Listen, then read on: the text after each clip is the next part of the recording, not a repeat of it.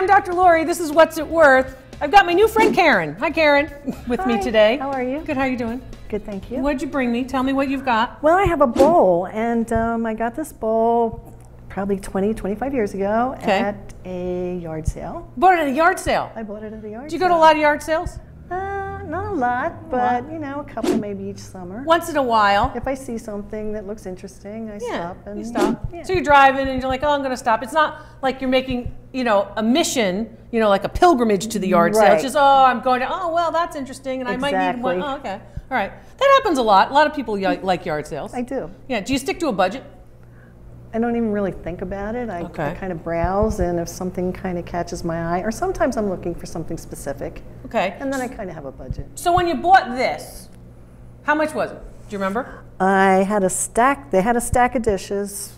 I think they were maybe $2 or $3. Oh, okay. And I had bought a bookcase, and I was looking for something decorative to put on the bookcase. Okay. And I picked up the bowls, and I've had it ever since. So you bought this one, couple bucks is what you paid. Right. Right. Did you negotiate at the yard sale? Did you say, you want a couple bucks? I'll give you half. I didn't. I think it was $2 or $3. Because you thought was fine. It's not a lot of money, and what the heck, right? Okay. Always negotiate. That's first. Always.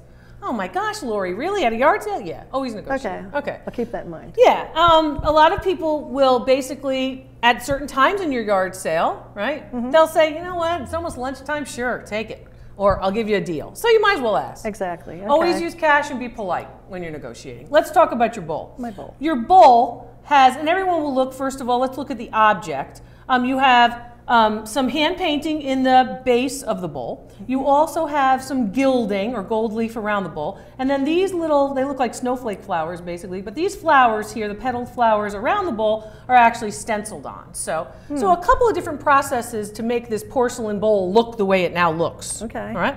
So you have, of course, the porcelain mold that's first done. And the porcelain mold here is rather important. If you look on the bottom, you're going to see a number here. This is a mold number. Okay. This indicates the shape of the piece. Oh, okay. Okay, it's not a date. It's not, oh, from 1854 or 1954. 54 means the mold is number 54. Okay. So when they're actually making the piece of porcelain, all white, clear, before it's decorated, it's going to be this shape.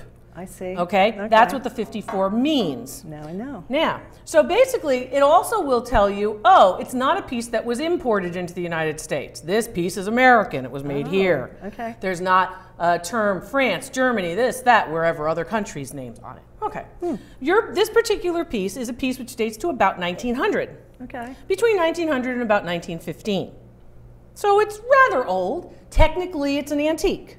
Okay. Right? So it's more than 100 years old. Got it. So we're at 2019, more than 100 years old. This piece is an antique, right? Interesting. Yeah.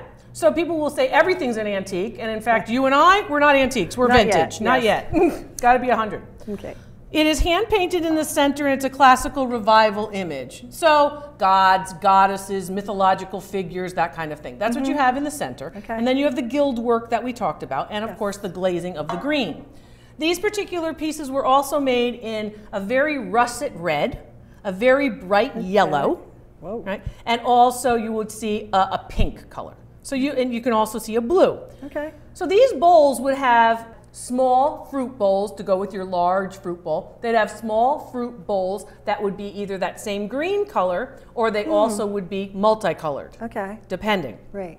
Did you see at the yard sale any of those smaller bowls that went with your large bowl? I didn't. Okay. This bowl also is known as a cabinet bowl. What does that mean, Lori? Well, what that means is it's intended to go up in the cabinet.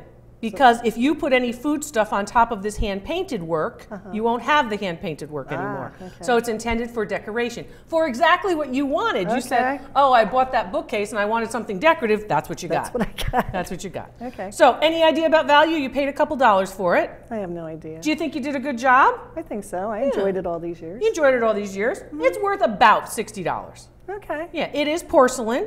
It is relatively fragile. If you drop it, it will crack and break. Yeah, I believe that. Yeah, and remember with these particular pieces, if you are cleaning pieces of porcelain, you want to be careful not to use commercial cleaners or harsh abrasives. This particular piece would be best cleaned with a soft cotton cloth to make sure that you don't take any of the decoration off of it.